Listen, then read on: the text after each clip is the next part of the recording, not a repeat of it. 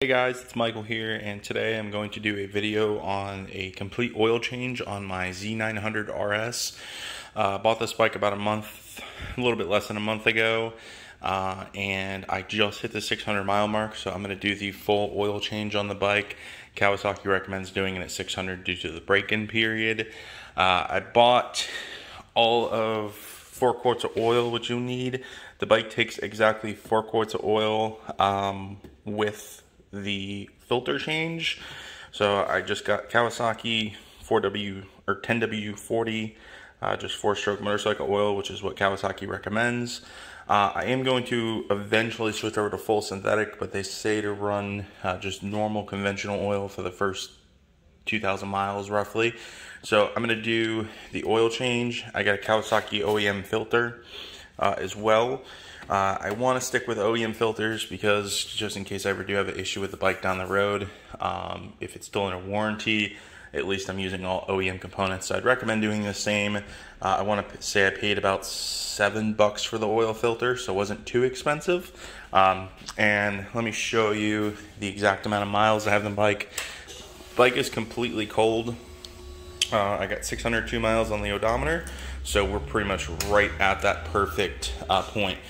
First thing I'm going to do is I'm going to go ahead, start up the bike, let it run for about 30 seconds or so. I want to get the oil warmed up a little bit so it drains out easier. So let me go ahead and do that. We'll just turn her on, and you guys will get the sound of this beautiful exhaust.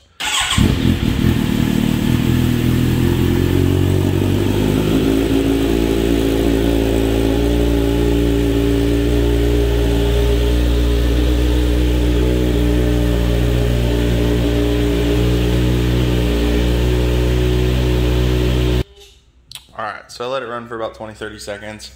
I don't want it to get too hot, because then if it gets too hot, then I'm going to burn my hands touching on some things. So let me go ahead and get my oil drain pan, and we'll go just so you know, the drain bolt that you're going to remove is a 17 millimeter socket. So I'm going to go ahead and remove the drain bolt, and we'll go from there. Alright, so I got the drain bolt broken loose. This is my first time doing this, so we will see how she looks. And I did get a new cross washer as well, and there we go. That was a lot messier than it should have been. So hopefully I'm not seeing all that much. It's kind of hard to see there, but there we go. So yeah, I'm gonna let this drain out, and it looks like the old cross washer kind of got stuck on there. So I'm going to remove that once it's kind of done draining. As you can see, it's still on there. So make sure yours does not get stuck on there, because if you put two crush washers on, it's most likely going to leak. You know, a little bit of metal flake. It's still draining, but it doesn't look like anything crazy, so that's good. Once it's done draining, I'm going to start removing the oil filter, which is right here. Let me see if actually I can crack that loose. Sometimes these things are pretty tight on there. So if you have like an oil filter wrench, it'll probably make it a lot easier. I'm going to try and get this off by hand. Alright guys, so I got the oil filter kind of off. It's draining right now. One thing I will say is it is extremely tight. I don't know if this is just my bike, but from the factory, this is directly how it came from Kawasaki. I could barely even get the oil filter. I couldn't get it off with my hands. So I had to use my channel locks, and the channel locks kind of damaged the filter right here, but that's fine. I have a new filter. So you might, I'll probably eventually just buy a oil filter toolkit, because I do the oil changes on all my vehicles. So I probably will just invest in one of those, because it'd probably be a whole lot easier. So there we go. So as you can see, that is all off there. I'm gonna let this drain for a few minutes, and then we'll be back. So while I'm letting that drain, I do want to show you guys just what the manual says here.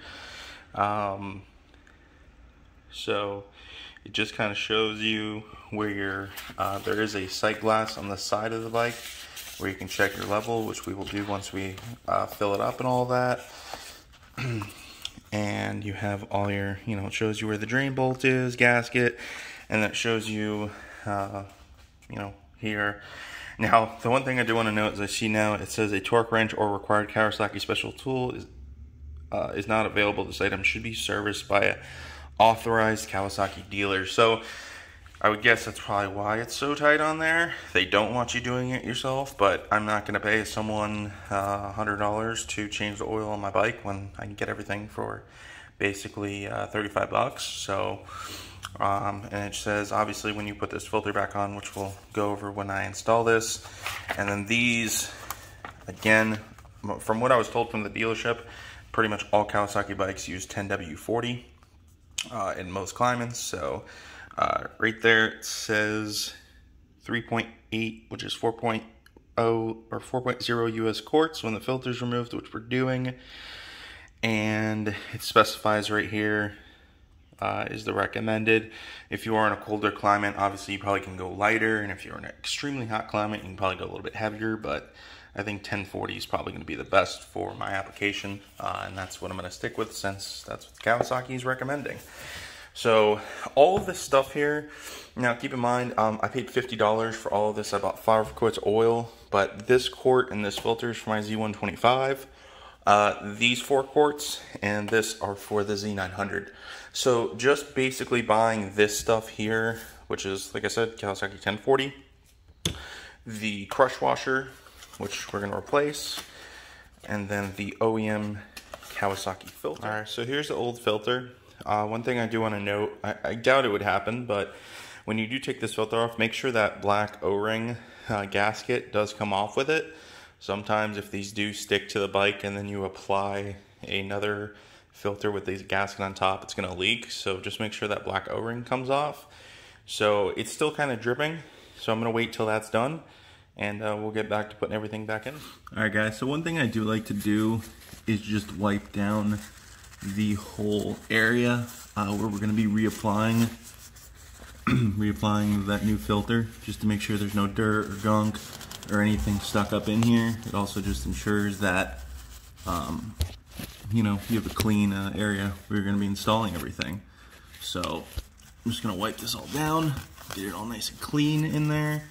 I figure if you take the extra minute to do this, if it helps, it's fantastic. So I'm just going to wipe that all down. I'm going to get another paper towel and just do it again. And then this stuff is still kind of dripping, so I just want to make sure all of it comes out. So I'm just going to wipe that down there, and you can see it's still kind of dripping out. So I'm just going to let this go for another minute or two. Alright, so I'm going to lubricate this O-ring up here. So all we're going to do is take a small, kind of just lubricate this.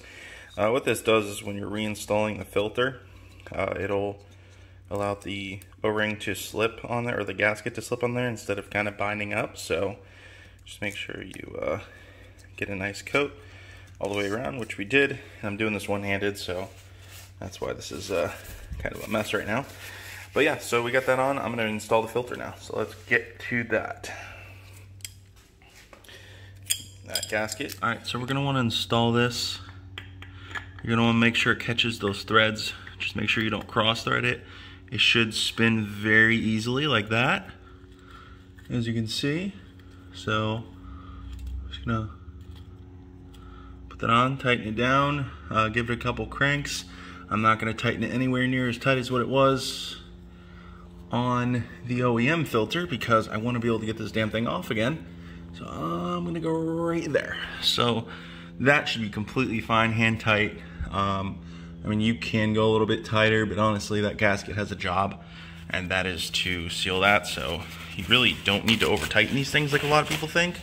And if for some reason you start the bike and it is dribbling a little bit, then, you know, just torque down a little bit more. But it should be completely fine like that. So I'm just going to wipe everything down. I'm going to get the new crush washer, and we're going to install that drain plug back, and then we'll start filling up. Here's the drain bolt. That is the OEM one that came with the bike. Here's a new crush washer. So I did take the crush washer off the old one. It fell into the drain pan. So I'm just going to wipe these down. Make sure they're nice and clean. Put that on, and let's put her in the bike. So I'm going to get down here, and you can see it's still dripping out a little bit, but it honestly would probably drip out for 30-40 minutes if I let it. So And I'm doing this one-handed, so it's not really that easy. So there we go. Drain bolt's in. I'm gonna just tighten it down a little bit, and we'll go from there. All right, so next step is we're gonna come over here. As you can see, there's the old brush washer. I'm just gonna put that there for now. Oil fill cap is right here, and then your sight glass is right here. So you're not gonna be able to see any oil in the bike when it's on its side like this, on the side stand. So you will have to stand it up, I'll have to run it, make sure everything's level and all that. So I'm gonna take this off, and see, we got a dry crankcase. So I'm gonna come over here, just set that down like that. Don't forget your O-ring, and we'll start filling it up. So we're gonna start filling it up. I don't have this is a very small opening on here. So I don't have a small enough funnel that actually fits in there. So I'm gonna have to hold it up while I pour. And we're gonna do 4 of these bottles. So when we get back to the last bottle, I'll get back with you. All right, guys, so this is the last bottle of the 1040. These are going in pretty easy, so I'm just gonna fill this up. Once we're done putting all the bottles in, I'm just gonna check the sight glass just to confirm there is oil in there. And once I do that, I'm gonna start the bike up, let it run for a little bit, and just check the oil filter and make sure we're all good to go. All right, guys, so I have confirmed we have oil in the sight glass. I'm tipping the bike up a little bit. So I'm gonna just set her down, and let's start her up and let it run for a few minutes, and then we're gonna check the oil level again, make sure it's sitting right, which it should be, considering we put exactly 4 quarts in.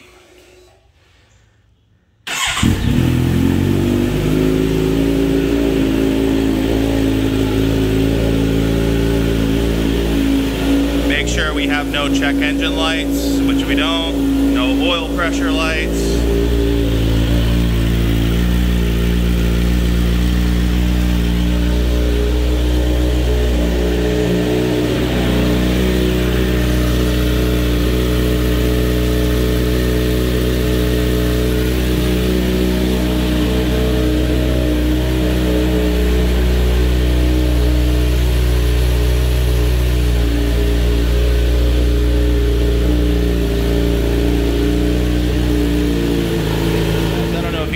But we are now down to idle temp. It's sitting at around 1100 RPM for idle.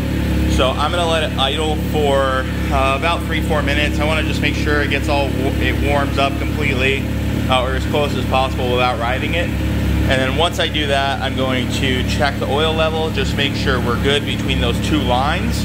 The 2 lines you wanna make sure is between, you wanna make sure that you're between this top, or this bottom and top line. As you can see, the bike's on the side, so you can't see any oil in the crankcase right now, but once we put it straight up, it will be. You can also see those beautiful approximate cheddars.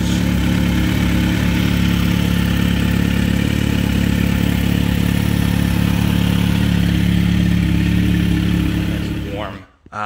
Let's see what our oil level's sitting at. I'm just gonna pull the bike pretty straight up. And yeah, so we're perfect. We are basically straight, and our oil level is just right under the half mark, or just right under that top mark. So that's a perfect level we want to be at. Eventually, I need to get a stand for this thing, make it a lot easier.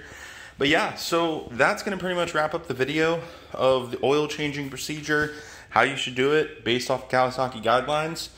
It definitely would help if you had an oil filter wrench. That's one thing I will say I will invest in. Other than that, it's pretty straightforward. Drain the oil, take the oil filter off, let it drip out for clean some of the small little components up, or some of the threads and all that where you're screwing everything into. Fill it up. Make sure you have oil displaying on the sight glass before you start it. Let it run for 5 minutes or so, let it warm up, let it get to operating temperature, and then check your fluids again.